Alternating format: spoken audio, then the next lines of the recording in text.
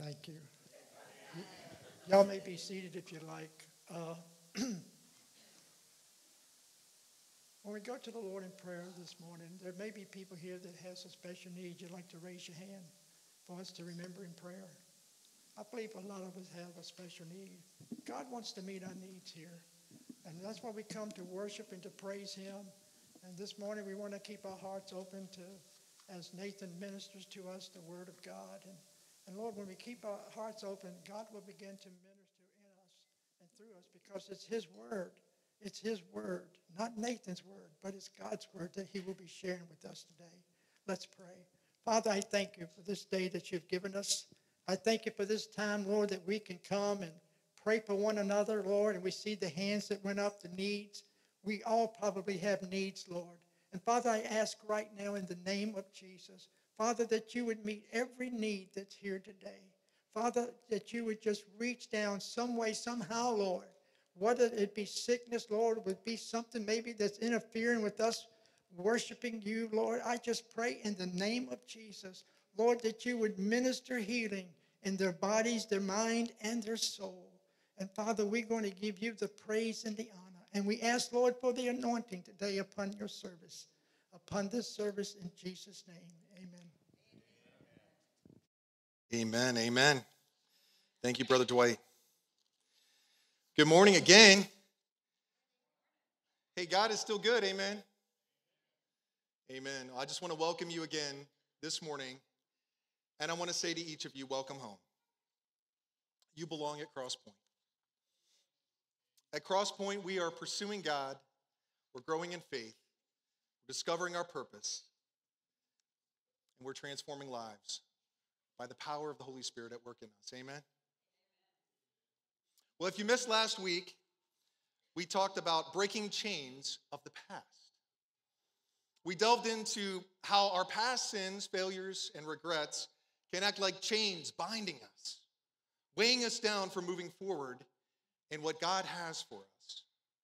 But the good news is through Jesus, freedom is not a possibility, but it's a promise. We explored the frustrating cycles of repeating the same mistakes despite our best intentions, the efforts to change that seem to fall short, and the feeling of being stuck in patterns that keep us from moving forward. These burdens can significantly impact our emotional, our spiritual, and relational well-being. But the heart of our message was the transformative power of Jesus Christ to break these chains, offering forgiveness, healing, and redemption. Because Jesus' mission is to proclaim the good news, set captives free, and declare the year of the Lord's favor. That's what he told us. And so when we lay down our burdens at the foot of the cross, each link in the chain is broken by his love, leading us into a life marked by freedom and grace. Well, today, as you probably noticed, is Palm Sunday. We're all waving around these palms. And next week is Easter already. Can you believe that? Easter in March this year. But today we are in the second week of our 3-week series called Breaking Chains, Freedom in Christ. Part 2 today is the price of freedom. The price of freedom. Today we're going to talk about the sacrifice of Jesus and just what that means for us. I don't know if you've ever been in a situation where you feel financially stuck and you just don't know what to do.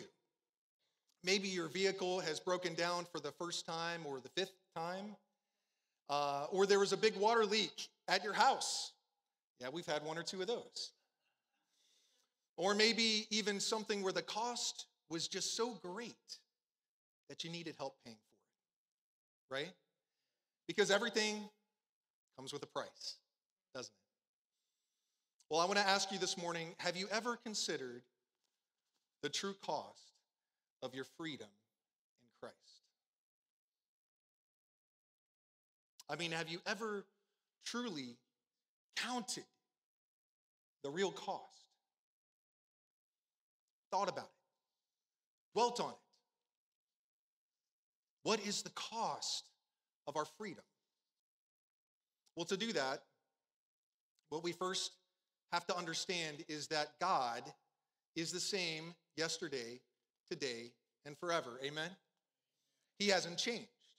And you may remember that in the Old Testament, there was something that we call the sacrificial system of worship. What was that? Well, it was established through the law of Moses, and it's all types of sacrifices that were required for different things. They were carried out at the tabernacle in the desert and later at the temple in Jerusalem, and each type of sacrifice had a specific purpose, ranging from atonement for sins to expressions of thanksgiving and devotion. There were 6 main types of sacrifices.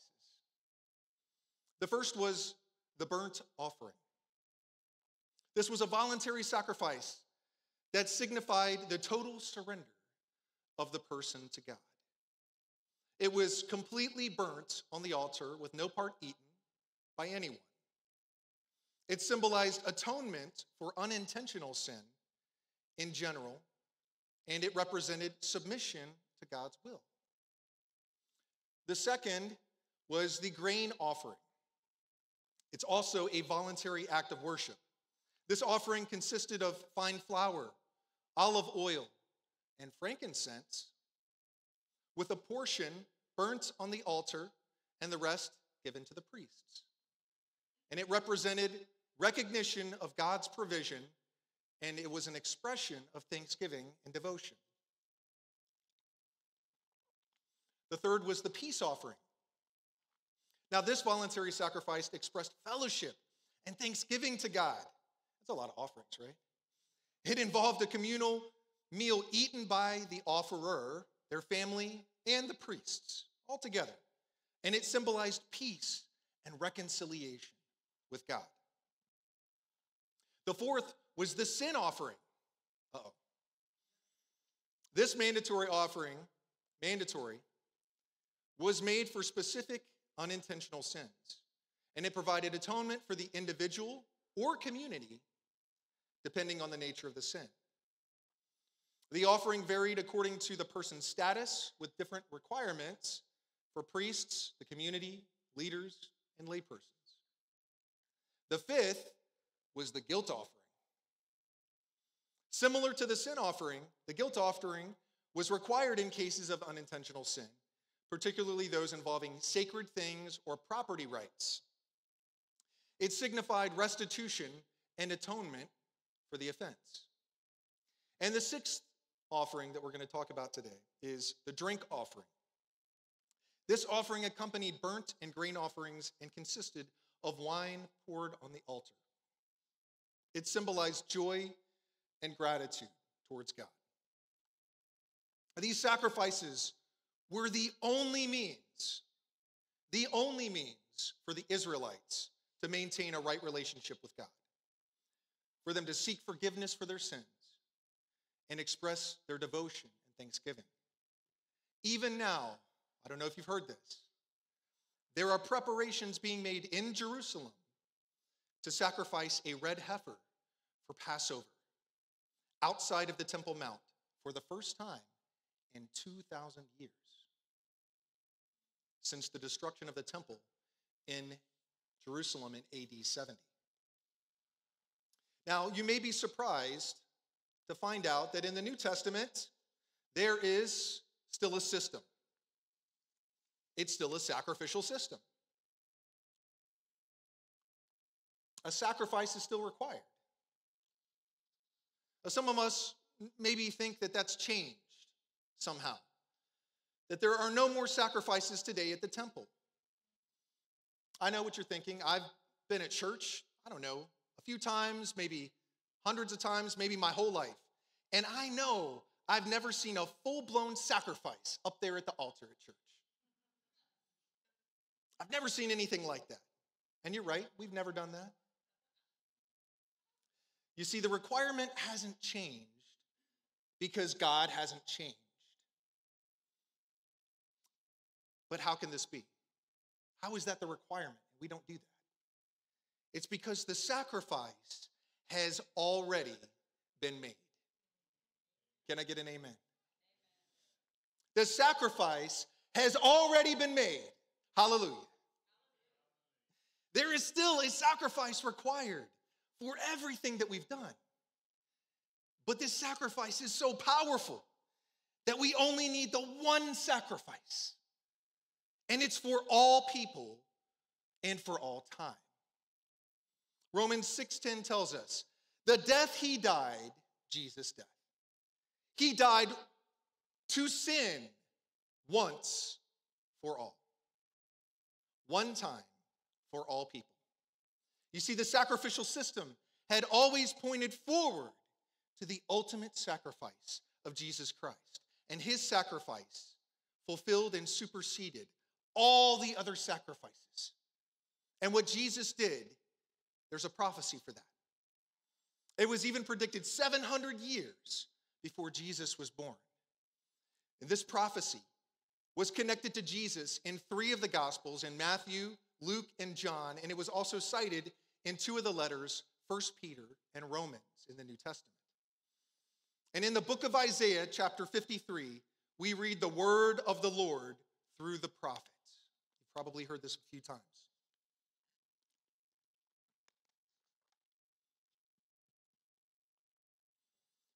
Who has believed our message? And to whom has the arm of the Lord been revealed?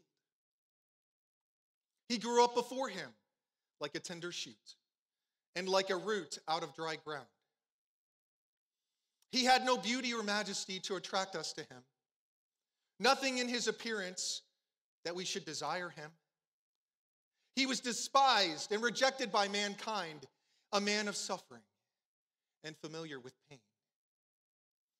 Like one from whom people hide their faces, he was despised, and we held him in low esteem. Surely he took up our pain and bore our suffering. Yet we considered him punished by God, stricken by him and afflicted. But he was pierced for our transgressions, and he was crushed for our iniquities. The punishment that brought us peace was on him, and by his wounds we are healed. We all, like sheep, have gone astray. Each of us has turned to our own way, and the Lord has laid on him the iniquity of us all. He was oppressed and afflicted, yet he did not open his mouth. He was led like a lamb to the slaughter, and as a sheep before its shearers is silent, so he did not open his mouth. By oppression and judgment he was taken away. Yet who of his generation protested? For he was cut off from the land of the living.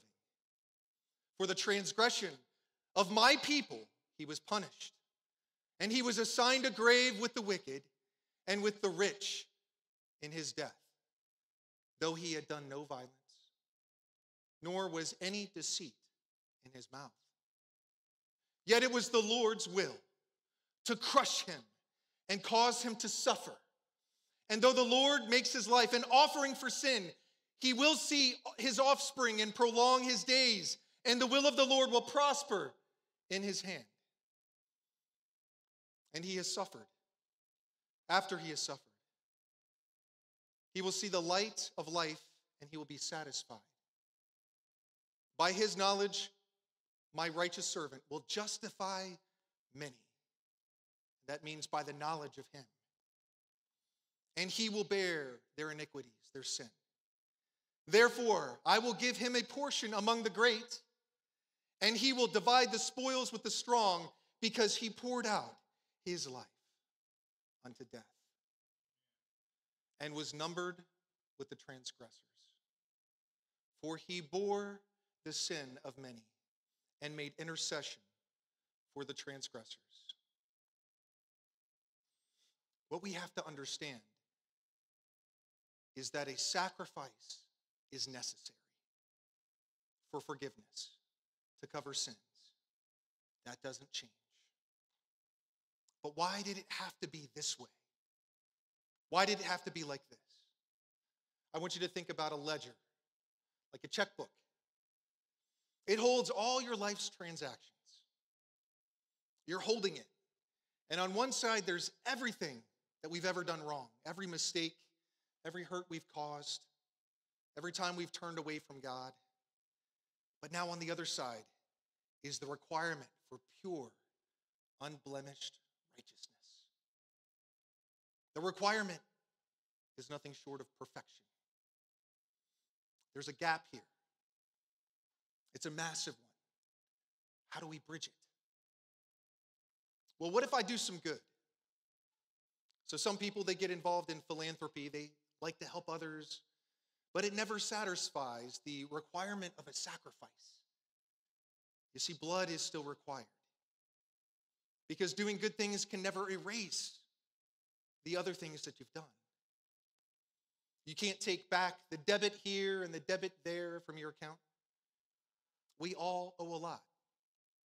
And the Bible teaches us that there's a cost to everything.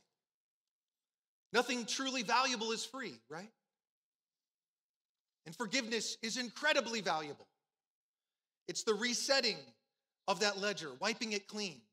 But the cost, like we talked about before, it's more than we could ever afford.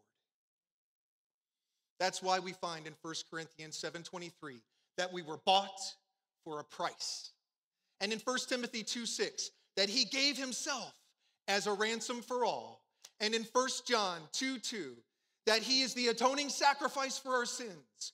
And not only for our sins, but also for the sins of the whole world.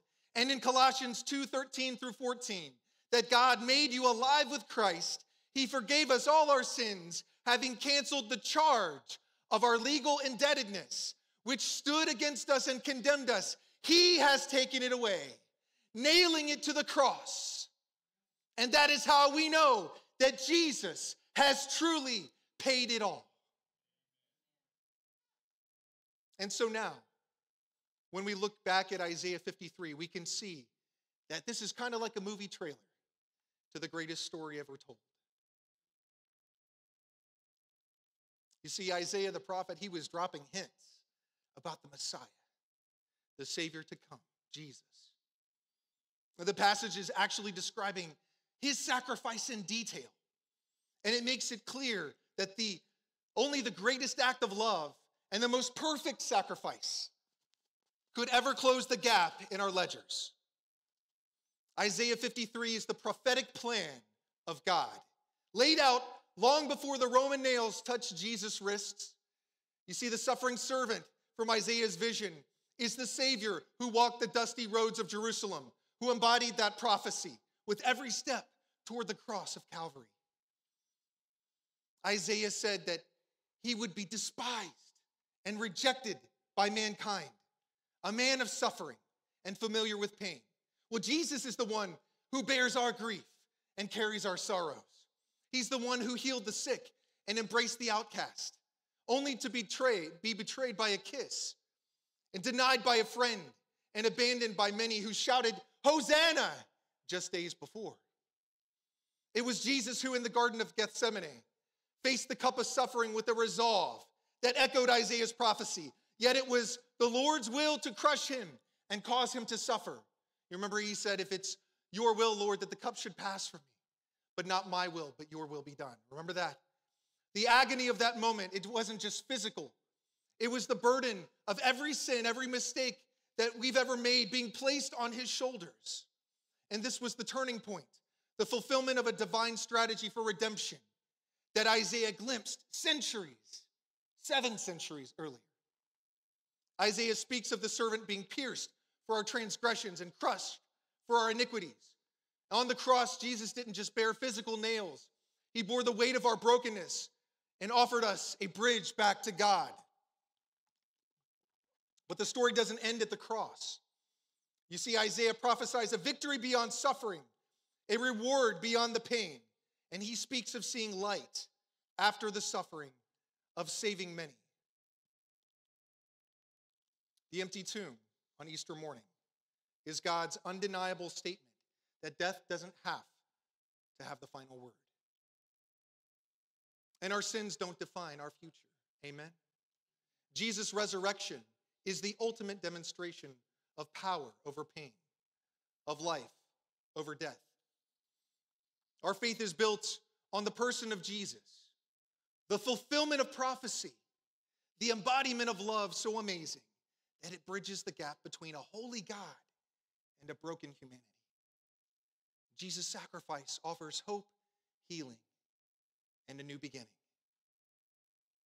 The story of Jesus prophesied by Isaiah and realized in the Gospels, it is history, and it's the power of God for salvation to everyone who believes. I want you to imagine with me for a moment what Jesus' journey to the cross was like. Imagine with me the gravity of his sacrifice. Jesus is in the Garden of Gethsemane, where the Son of God is confronted with the cup of suffering. He's about to drink. The weight of the world's sins, past, present, and future, is being placed upon his shoulders. Imagine the emotional turmoil, the dread, the anticipation of pain so severe that it causes him to sweat drops of blood. This is where the weight begins to press down on him. Now imagine being wrongly accused. You're standing in court where the jury is biased, the judge is corrupt, and the evidence is not true, but it's manipulated against you. That is the modern day setting for Jesus' trial. Despite his innocence, Jesus faced the ultimate miscarriage of justice. He stood silent, absorbing every false accusation, every unjust verdict, as if each lie was a heavy stone added to the weight that he already carried. It was a mockery of a trial. Jesus is beaten, spit upon, and he's mocked with a crown of thorns. Each thorn is a piercing reminder of the sin that he's bearing. Each mockery, a lash on his back. The physical agony is unimaginable. But it's also the emotional and spiritual agony that's even more crushing. He's carrying the weight of betrayal, of abandonment by his closest friends. And yet, he remains silent because he knows this is the path of redemption.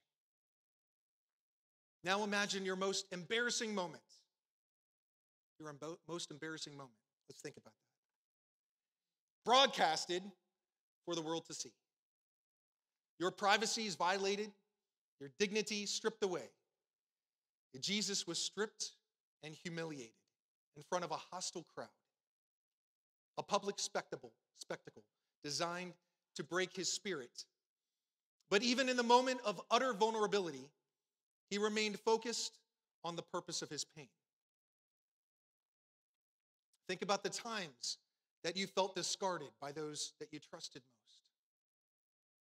Jesus experienced the same thing as his closest friends deserted him in his darkest hour. And in today's world, it's like being ghosted by everyone that you thought cared at the moment that you needed the most.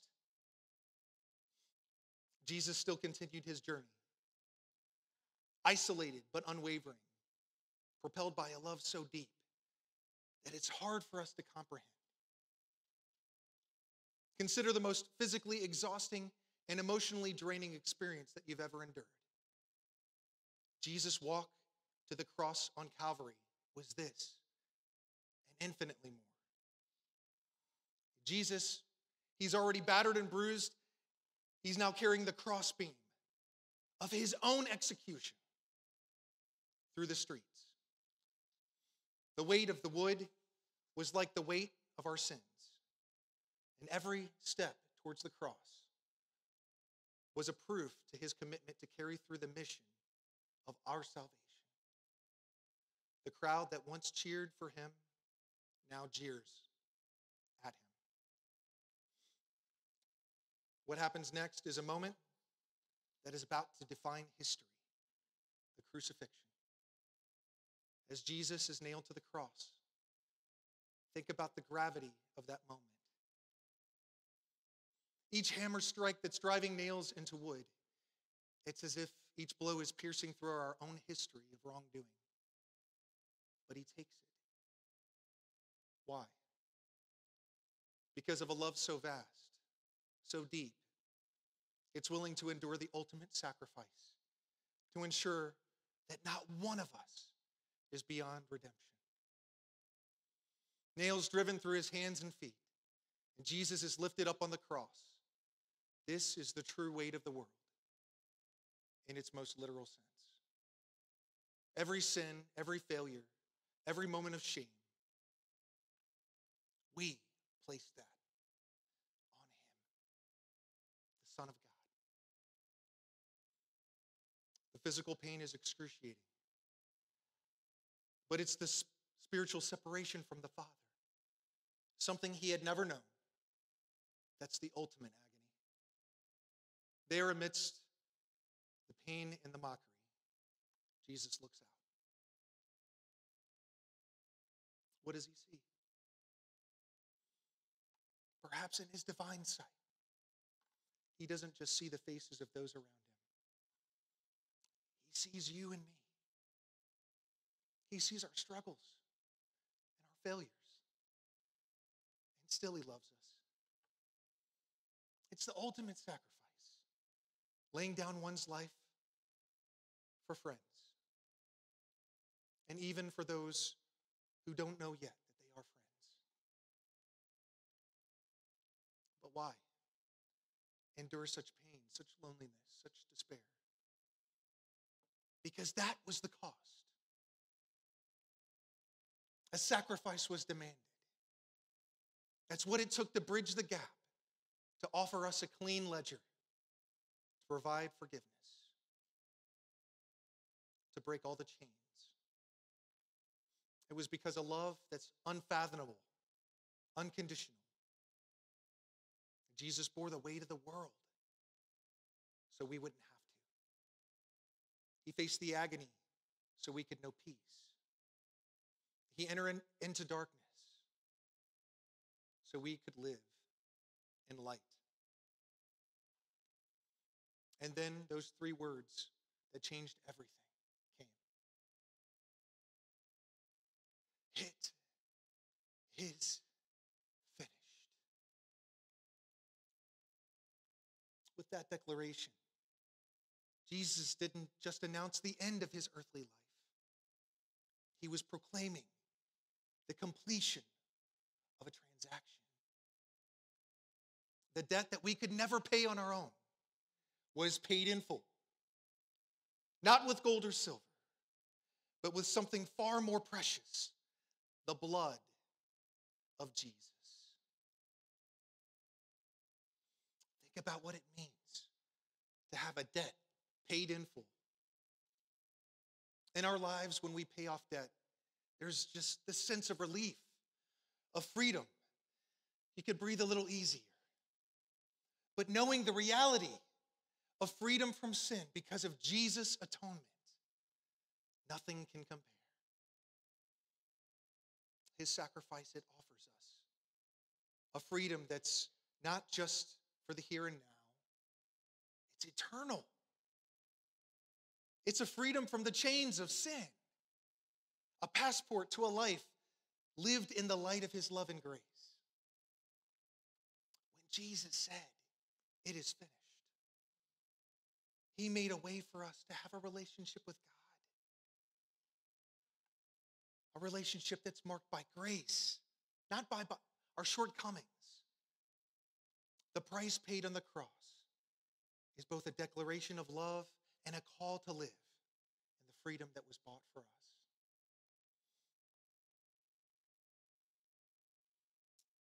We got to think on this thing this morning. In light of such an immense sacrifice, the natural question that arises is, how do we respond? Let's take a moment for personal reflection. I want you to think about the areas of your life that maybe you've been holding them back from God. There's nothing he doesn't already know. Maybe it's a habit, maybe it's a relationship, or even a part of your identity that you've been clinging to, believing it's too broken and too tarnished to bring to Him.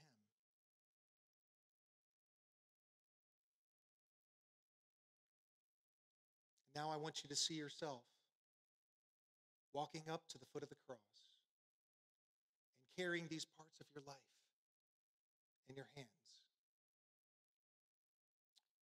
Visualize laying them down one by one at the foot of the cross. Jesus' sacrifice was not just for the sins of the world in a global sense. It was for each of us personally. What do you need to lay down today at the foot of the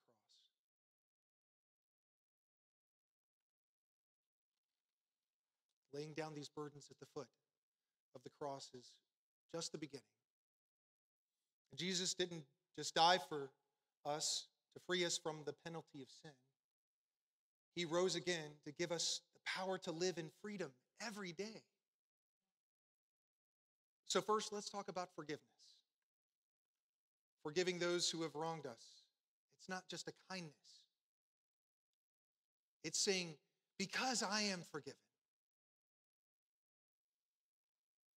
Because I am forgiven, I choose to forgive. Start with one act of forgiveness this week. It might just be the key that unlocks a deeper freedom in your life. Next, breaking free from sin. This isn't about trying harder in our own strength. It's about living in the power of the Holy Spirit. Identify one area where you're struggling and commit to bringing it before God daily, asking for His strength to overcome. He'll answer that prayer.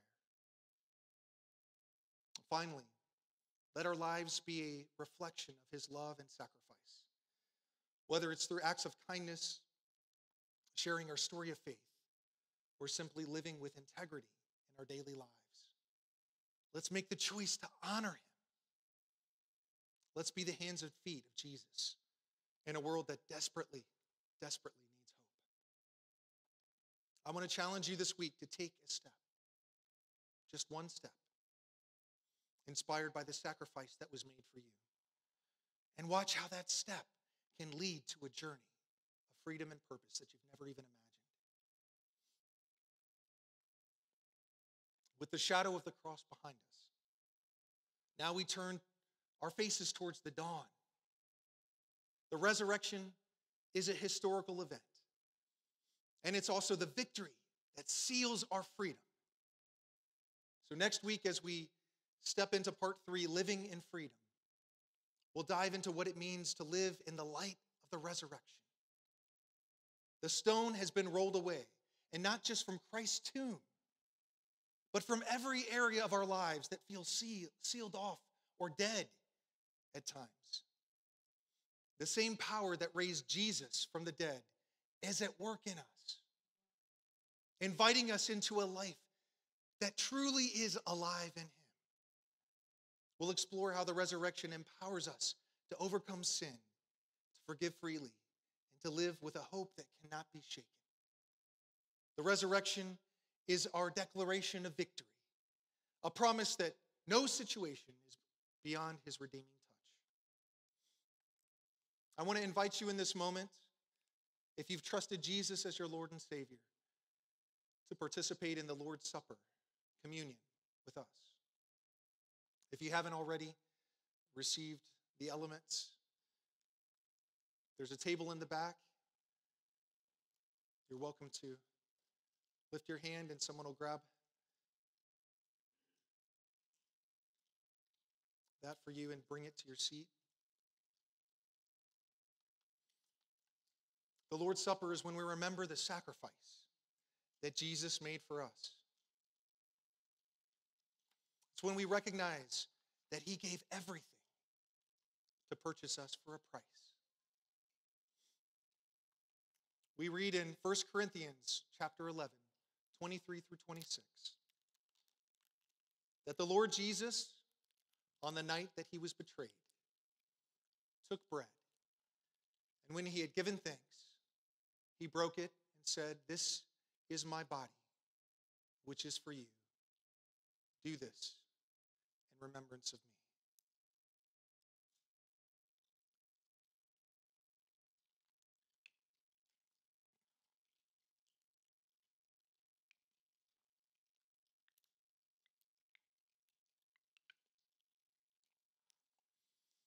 In the same way, after supper, he took the cup, saying, "This cup is the new covenant in my blood. Do this whenever you drink it in remembrance of me. For whenever you eat this bread and drink this cup, you proclaim the Lord's death until he comes."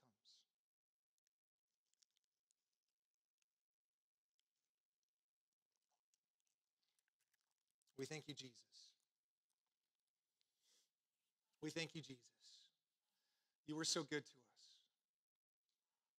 You were so gracious. You gave your body, you gave your blood as a sacrifice. Let's bow our heads in a moment of surrender. In our hearts, let's invite Jesus into every part of our lives in this moment. Jesus, I invite you into my life. Cleanse me with your sacrifice, with your blood. I stand in awe of your sacrifice. I'm humbled by the depths of your love, Jesus. Your love for us. When I think about your journey on the cross, I recognize the area of my own life that needs your healing touch. Father, today in this place, we choose to lay down our chains at the foot of the cross. We surrender our hurts, our habits, our hang-ups, all to you. The only one that could free us, the only one. With open hearts, Lord, we step into the freedom that you offer, the freedom that you bought with your precious blood.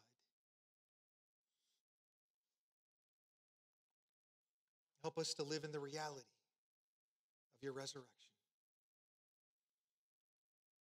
to embrace the life that you've called us to live, a life marked by your grace, your power, and your love. Father, may our lives be a testament to your transformative power. May they be a living celebration of life over death. We give you thanks and praise, for you are worthy and your love endures forever.